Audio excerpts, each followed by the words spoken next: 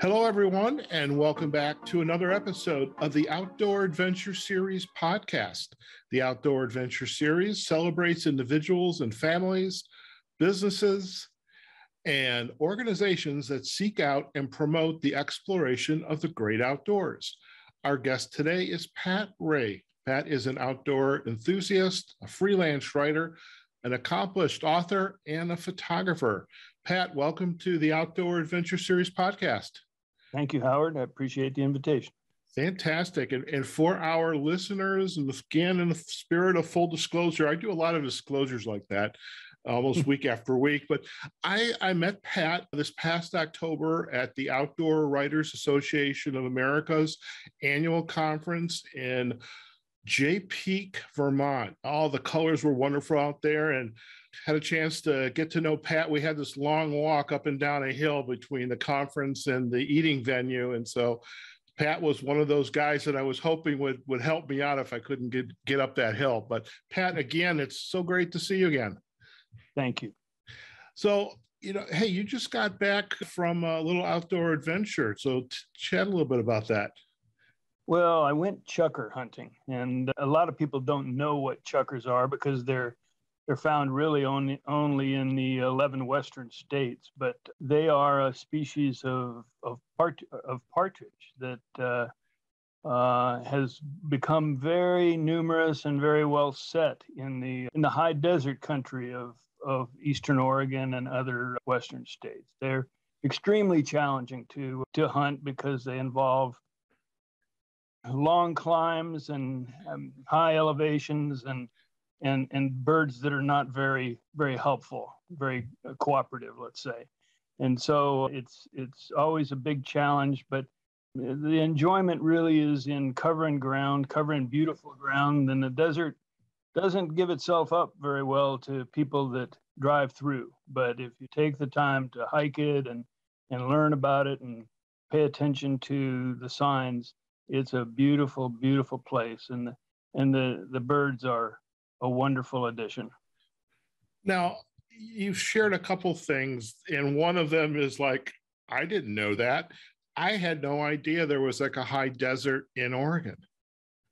Yeah, the southeast portion, particularly of Oregon, borders into what's called the Great Basin.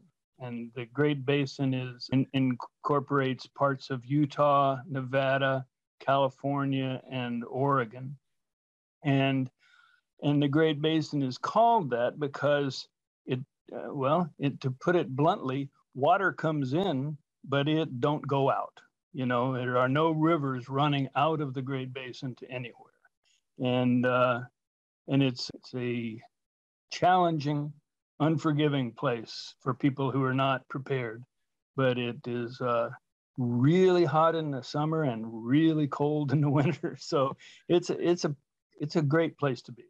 Now, did you grow up in Oregon and near this area where in the high desert, or is this like a commute for you to get out there? Yeah, it's one of my great regrets is not having been born to and raised in Oregon. But I was born to a military family. My father was in the Marine Corps, and we moved around a great deal.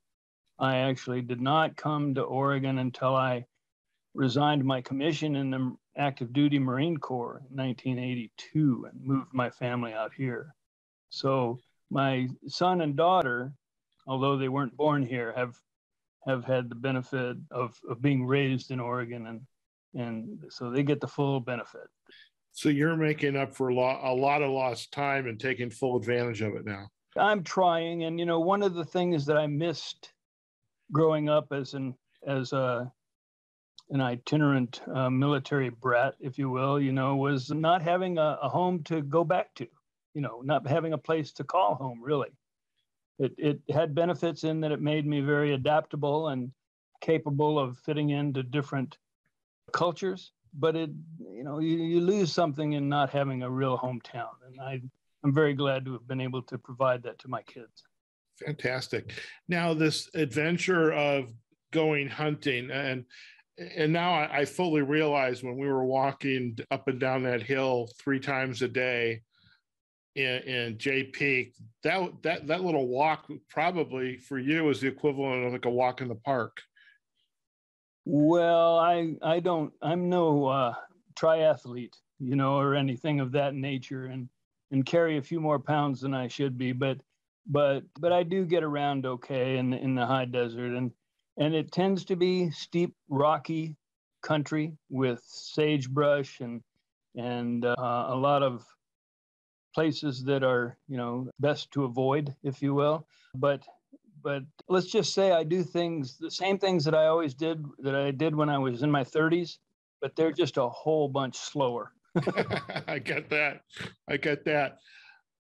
I'm curious, and I realize too, Pat, we're kind of going off on a tangent, and I'm entirely okay with this because I'm the one that took us off on this tangent. But I just love this story about this adventure, and I want to hear more about you. But let's keep on this story for a little bit, okay?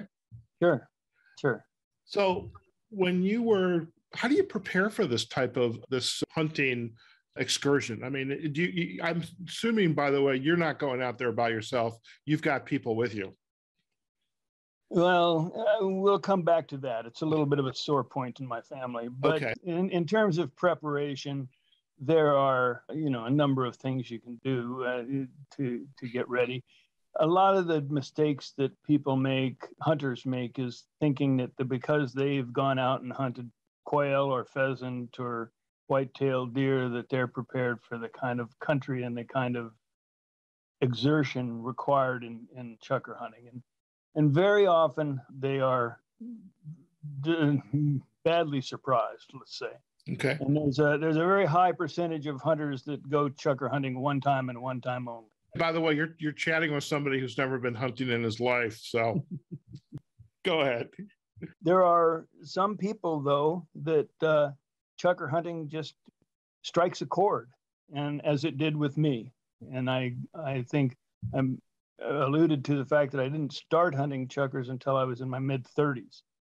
So, it hurt. I came back and was practically comatose for a couple of days, but the draw of it was difficult to escape. I just kept going back and gradually got into the kind of shape that it required, and gradually began to look at when you do that, when every thought that you're having does not revolve around how much everything hurts in your body, then you can kind of pay attention to the land and to the critters and the scat that you find and the tracks that you find, and it becomes a wonderful experience.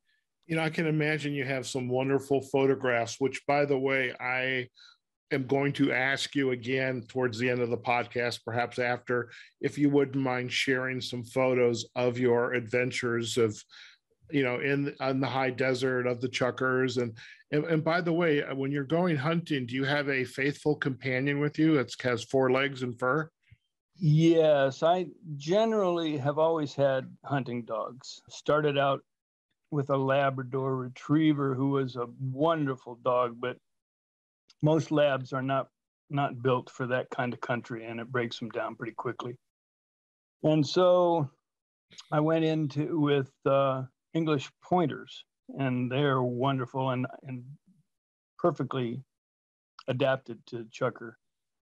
But they're such big runners that it's hard to control them in that sort of mountainous country when you lose sight of things that are almost sometimes only 50 or 100 yards away. So I've gravitated toward German short hairs, and I have 2 now. One's 10 years old, and the other one is 3.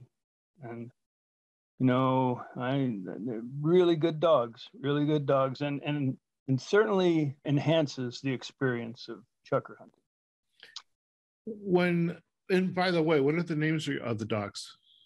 My older dog is Silky. My younger one is Bailey. Well, we definitely want to see a picture of Silky and Bailey. You bet. So when you went out, how many days did you go out, for the chukar hunting?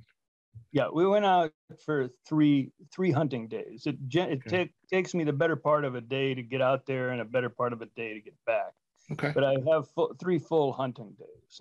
And to be honest with you, if you hunt hard for most of the day, that's about as much as I can take. Okay. Okay. Now, assuming that you were successful on the hunt, you now have some fowl birds in a container somewhere, or a satchel, or however you keep them. What do you do then? Oh, you clean them in the field, generally, field dress them in the field, and then you bring them home and fix them in any number of different ways. Chukars are a wonderful eating bird. They're very delicate. They're white meat, and they can be fixed in anything from baking by themselves to being put in stir fries or almost anything. It's a wonderful eating bird. What is your favorite recipe? My wife and I generally will fix them in a stir fry of any number of different things, snow peas or anything that tastes good will go well with Chukars. Okay. Okay. Now, one, I think, last question is, you're going off for 3 days. So you've got a pack of some sort, you've got your rifle ammunition, you've got the dogs, you've got whatever you need to take care of them. How do you camp during those 3 days so that you're safe, dry, hopefully warm? Yeah, good question. In a lot of the times, particularly in the late season, late November to the end of January, I don't generally camp out. I generally get a motel room in a small town nearby and work from there. But in the early season, when the temperature is still reasonable and it's not going to be sleeting on you constantly, then we can set up a camp of almost any sort. We've done things like, the big old wall tent and a cook tent and the whole shooting match. But there have also been times when I've gone out for 3 days when I knew the weather was going to be good, when all I took was a bedroll and a sleeping bag, and throw it out on the ground and get up and start hunting and come back and go to bed again. Oh my God. I mean, I can imagine just laying down there at night and just the stars are just kind of your blanket. That's exactly right. In that high desert, the stars are a lot closer to you than under normal circumstances. Okay, so I'm like thinking right now, Pat, I want to go out with you. Now I need to get in shape. But that's great. That's great. Yeah. It's a wonderful experience, and I think I wish most people could do it. But the truth is that even among the people that get out into this part of the world, the Western states, they have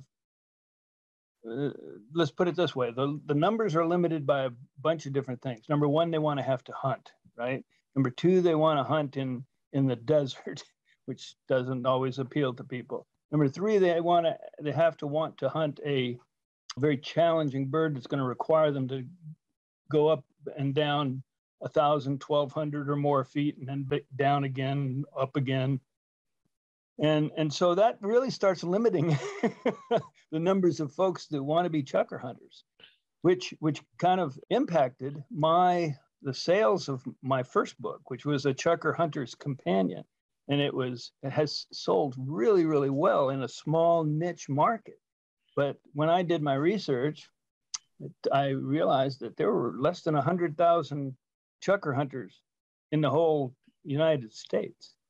And when you consider that a guy that might write a book about pheasant hunting or white-tailed deer hunting, there are literally millions of hunters of those species. So for 100,000 hunters of Chukars, then I'd have to do pretty well in a small niche market like that. But luckily, the book was extremely well received, and a pretty high percentage of the relatively high percentage of the Chukar hunters have purchased that book and done well with it. I love it. That's fantastic. And what I love too is just it's in your voice is the sense of adventure and the passion, the love, and it's something you look forward to every season. And I think, you know, I talk to people every week through my career coaching, and some folks are just like, they love what they do on one end, and then the other end, you know, it's a job. It's like, I don't like it, but it pays my bills. And my feeling is, whatever you do, you have to enjoy. It has to be something that brings you joy in your life. And you also have to have room in your life besides the job, the career. You also have to have something that you're passionate about outside that gives you, you know, that drive, and like, I got to get out and do this. And I mean, that's what I hear, you know, in your voice and the enthusiasm about the chukar hunting. So thank you for that. You bet. I think you would find that true of most chukar hunters, probably more so than hunt the general run-of-the-mill hunters of other species. I'm thinking, you know, for, you know, even a couple, you know, 100,000 or so, I think you could have your own chukar hunters podcast if you wanted to. You know, the truth is that I tried to do something like that in the beginning. Uh-huh. I wanted to promote the book. I wanted to kind of contribute to a community of chukar hunters, if you will, and help folks, because, you know, when you're first starting out in chukar hunting, unless you've got somebody to kind of give you some pointers, you're likely to get yourself into a jam or two before you straighten things out. So I hoped that the website was going to do that, and it was doing it. It was going great, you know, going great guns, but I really hated it. I hated the kind of effort that it took on a daily basis to keep it up. And although I enjoyed communicating with other chukar hunters, I did not want to communicate with them, you know, 7 days a week. Right. And I finally, you know, and I'm not proud to say this, but I basically bailed on it. I, you know, left it alone. There's other people that are doing something like that now, but I don't have the psychological profile to be a podcaster or a blogger or whatever. Yeah. Well, somebody once said, some famous actor in a scene, you have to know your limitations. Man's got to know his limitations. And so, yeah, that's what like, I love the podcast. I love interviewing the guest and asking questions. It's the production that, you know, and I have responsibility for some of that now because we're looking for a new editor. But it's like, you know, every episode that I podcast, people don't realize this 45 minutes to an hour, you and I are going to be chatting. That's just one little piece of it. Right. Yeah, I've talked with other friends who have, you know, experienced the same thing. And some of them do it very well and continue to do it. Mm-hmm. I'm not one of those people. Sure. I'd rather write my books. There you go. Now, I know you spent time in the Marines. You were a helicopter pilot, which that could have been a whole episode in and of itself, Pat. But you eventually went on in your career, when, you know, after retiring from active duty, to be an information officer at the Oregon Department of Fish and Wildlife. And I'd love to hear a little bit more about that. And in that question, I'm also curious, when did this love of writing begin to take hold for you? Okay. Well, I went in the Marine Corps, obviously, during a period in Vietnam when the choices were fairly limited. And my choice came down to the Army or the Marine Corps. And my father was a Marine, and, you know, it's a genetic flaw. So yes, I joined the Marine. Yeah. So I joined the Marine Corps and found myself in aviation, and actually really loved it. I loved the Marine Corps. I loved flying helicopters. Helicopters are world's finest toy. I swear they are. Yeah, I can imagine. So, but, you know, I spent a year, 13 months away from my family in the early 70s and overseas. And when I came back, I really wasn't interested in leaving my family again. I left my 2-year-old daughter for a year. And so even in the regular Marine Corps, when you're not mounting out to combat or extended deployments, you are gone from your family a lot. And I did not, as much as I like the Marine Corps, as much as I like flying, I did not want to do that. And so I resigned my commission when I was still in Pensacola as a flight instructor. And just prior to that, for the couple of years prior to that, I decided, well, I ought to get something out of being in the Marine Corps rather than learning how to fly helicopters and the associated combat-related things. So I went back to school at the University of West Florida and worked on and received a master's degree in American literature.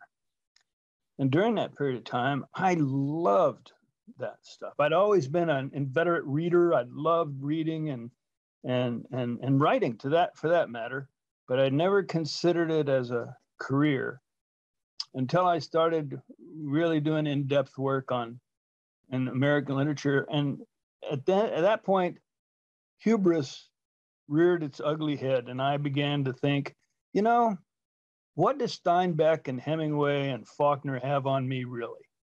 And so I resigned my commission, took my family out to Oregon, and became a freelance writer. And at that point, I learned that you can be a good writer, but you also have to, you have to support your family. And so I found myself writing lots and lots of articles for outdoor magazines. Anything that anybody would pay for, I wrote. And when you do that, you don't have a lot of time to put in on, great literature. You're trying to pay the bills and you're cranking out copy. And so after 7 years, and I told my wife at that point, who was very nice to support me in all of this. I told her, well, listen, if I'm not rich and famous by the time I'm 40, I'll get a real job. So when my birthday came around to age 40, I decided I better get a real job. And I did that, luckily, with the Oregon Department of Fish and Wildlife, and served there as an information officer and an information supervisor for 13 years.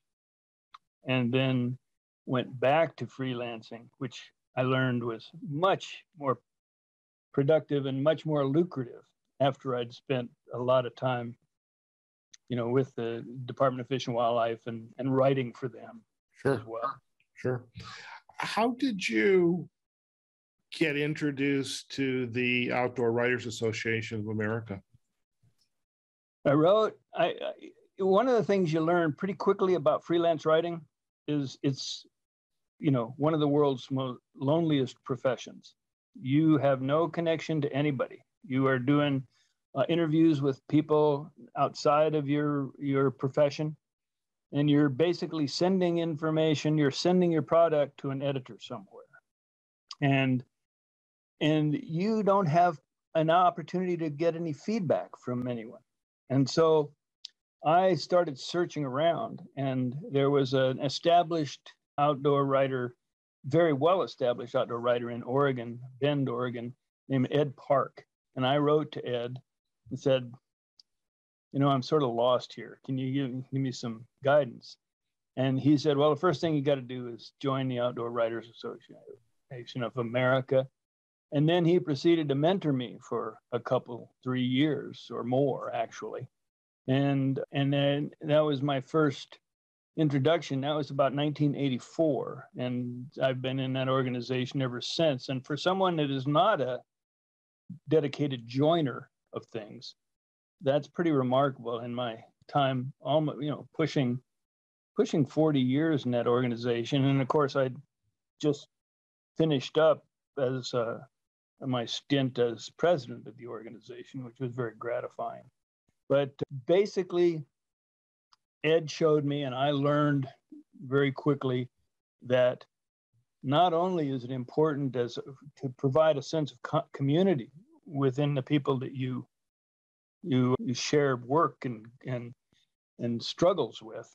But it's a great opportunity to learn. You know, those conferences, I have never gone to one of those conferences, and I think I've gone to 32 or 33 of them without leaving with a whole notebook full of ideas and a whole notebook full of pointers and tips to make my writing better.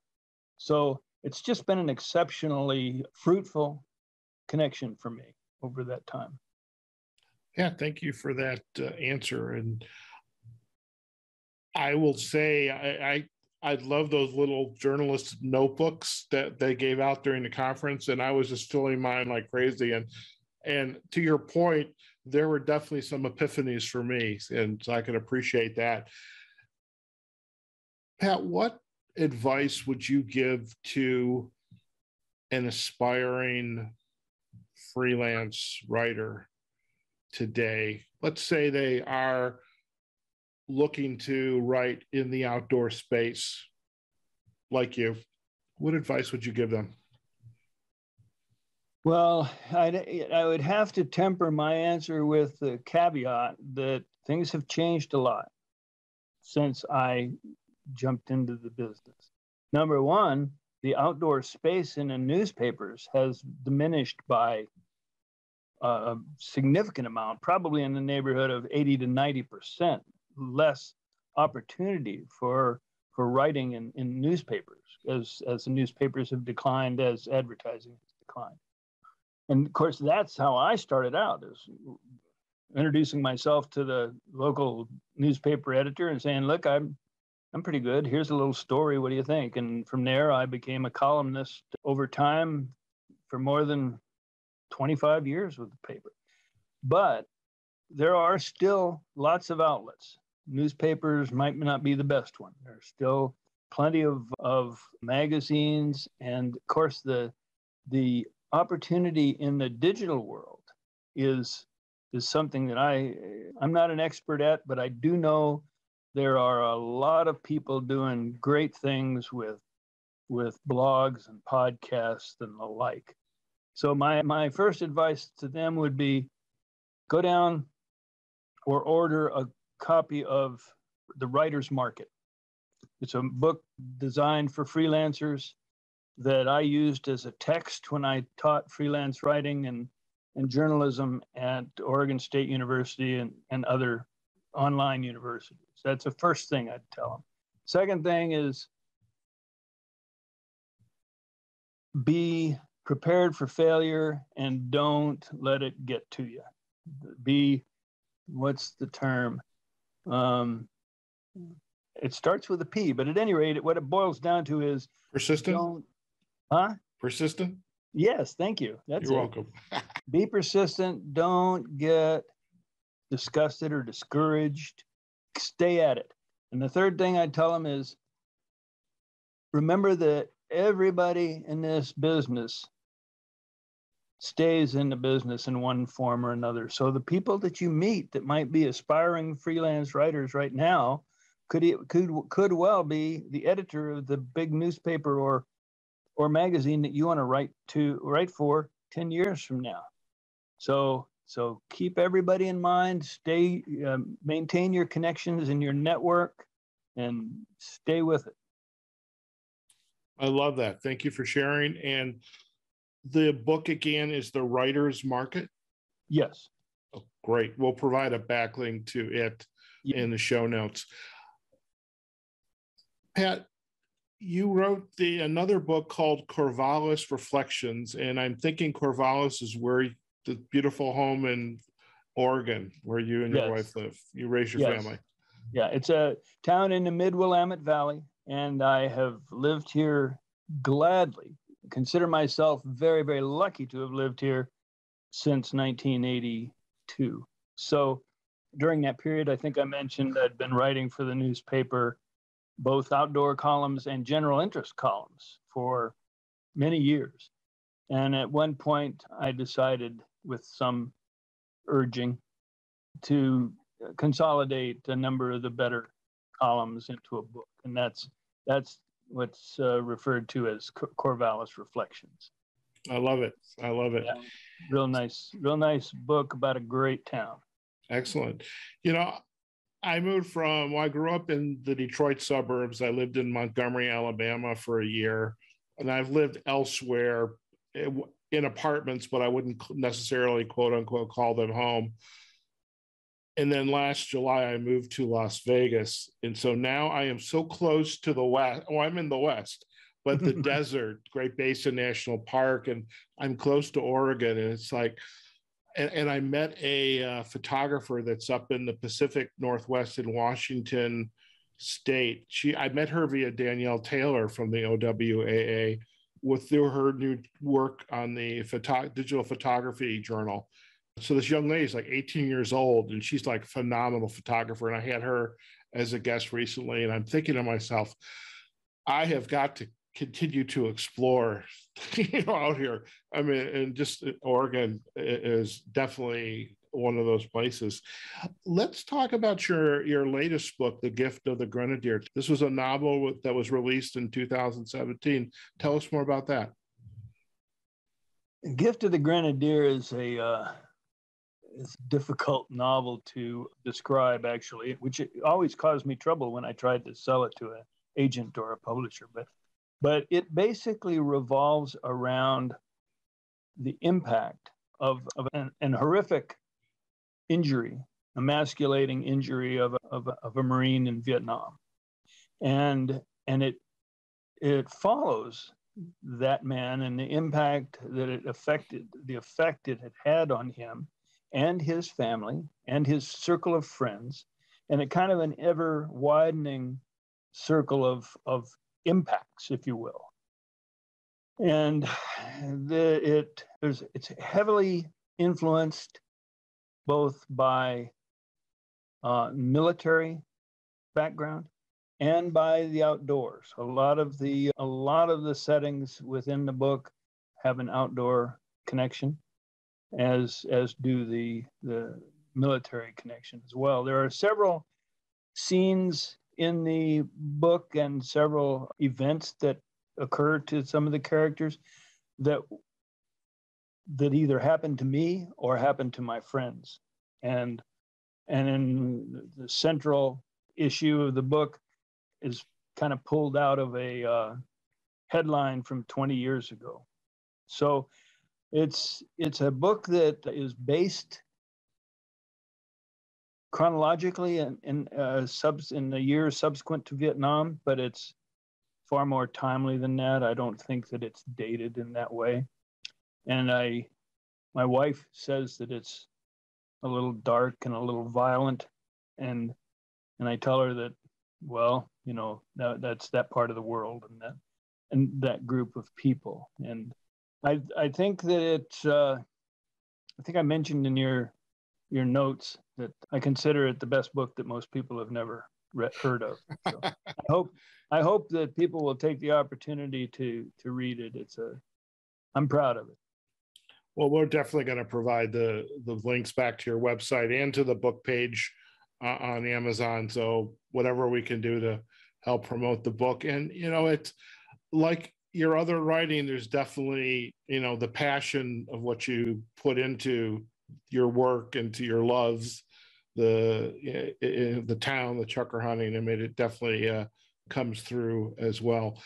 So when you're not hunting chukars or are you continuing to do freelance writing, or what are you doing these days besides going to the OWA conference? Yeah, I'm working on another novel. I think that I have found my calling. I wish that I had started writing fiction and writing novels when I was in my teens. I wish. That's the biggest. Yeah. And so I'm trying to get as much out as I can in the time I got left. And the truth is, and I tell people this, that there's not a lot more fun than sitting around your house in your sweatpants making stuff up. The life of a fiction writer, and I'm never happier than when I'm in the midst of a dialogue between characters. I love the interaction between characters. To me, the development and establishment and following of characters is the very best part of fiction.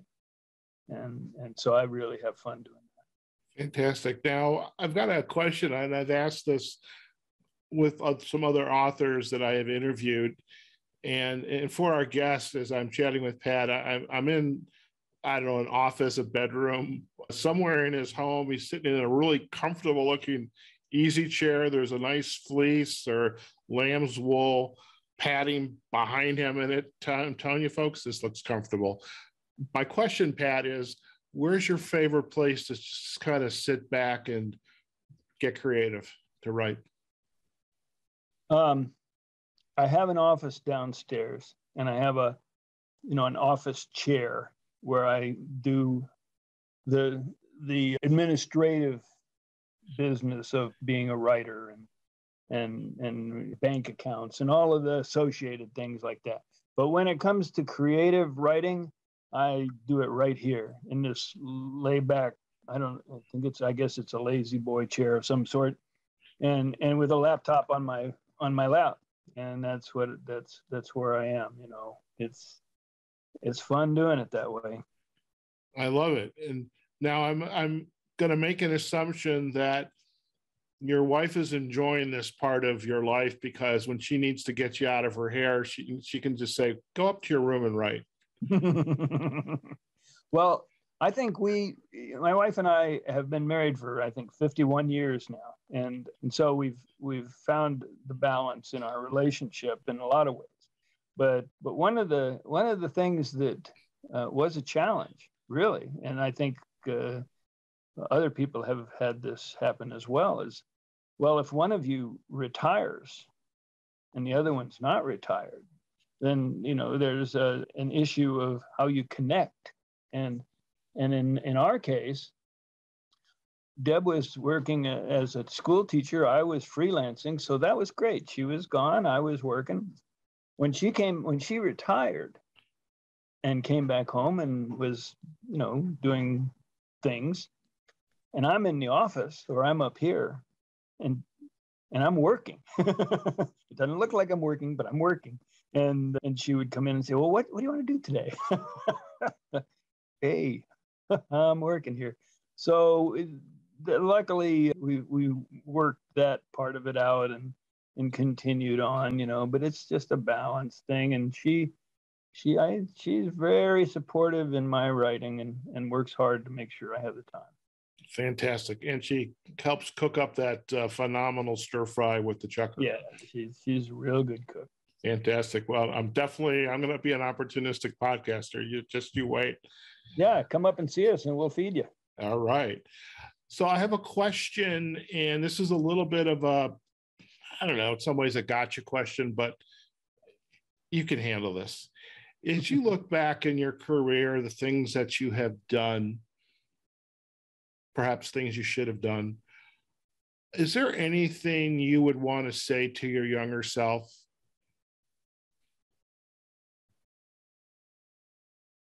Oh, that is a good question.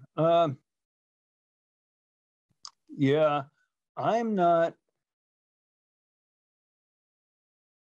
sure that I was as kind and understanding as I would have liked to have been. And part of that was that the Marine Corps does not necessarily equip its officers to be kind and understanding very much. And there is a tendency to absorb the kind of training that you get in the Marine Corps and spread it around in the rest of your life, family included.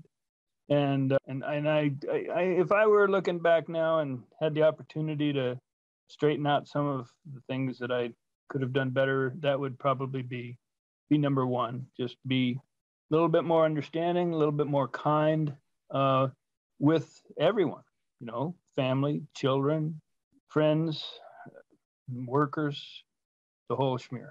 That would probably be it. And we appreciate your vulnerability there and sharing that with us. Thank you. If our listeners would like to learn more about you and your work, Pat, where are the best places for them to go? Well, I think I have two website addresses. Both of them end up in the same spot. It's patwray.com or outdoorinsights.com. Fantastic. And that would be a good start. And from there, if they want to contact me, they can do that as well. I'd be happy to respond. Very good. Well, we will definitely provide the backlinks to patwray.com and outdoorinsights.com. And for our listeners, the links to Pat's books are there on the website. He can take care of the purchase there. So in this holiday season, that's probably not a bad place to go. We'll also provide a link back to one of those big boxy kind of online big boxy kind of stores as well. Pat, it has been a pleasure to spend more time with you. It was a pleasure to meet and chat with you at the Outdoor Writers Association of America's meeting in Jay Peak, and really learn more about you and your work here today, and learning really about your background and the chukar hunting. Now I'm really intrigued, and it's just been a great story to share with our listeners on the Outdoor Adventure Series podcast. So thank you. Well, I appreciate the opportunity, Howard, and I'll send you along some of the photos that you requested. Fantastic. Well, hang on the call. We're going to do a quick close, and we'll chat just a few more minutes, okay? Very good. All right, folks, we have just been chatting with Pat Wray. He is an outdoor enthusiast, freelance writer, author, photographer, and really one of the phenomenal individuals that I had the opportunity and pleasure to meet while attending the Outdoor Writers Association of America's annual conference in Jay Peak Resort out in Vermont. And I'm no joking aside, I was definitely glad to have a conversation as I'm walking up and down that hill, because without the conversation to distract me, I was in pain, but that's a whole other story. Listen, a lot of great information today. We've learned a little bit about chukar hunting. We've learned about Pat's books on the Corvallis Reflections, and really the work that went into the gift of the Grenadier, the novel. And so do take the time to go out and visit Pat's website, outdoorinsights.com or patwray.com. We'll provide all the backlinks. Do let us know what you think of today's podcast, and give us a comment, a like, share it with your family, your friends, and also do visit us on our LinkedIn page or Facebook page, and Outdoor Adventure Series, and also on our podcasting platforms. Buzzsprout is our main platform, which then shoots out to Amazon Music, Apple Podcasts, Google Podcasts, Audible, and especially Spotify, where we have our Outdoor Adventure Series playlist. Okay, folks, wherever you are, whatever you're doing, go out there, have a phenomenal day. Take care of yourselves, your family, take care of the community, and enjoy the beginning of the holiday season. And we will see you on another episode of the Outdoor Adventure Series podcast. Take care now.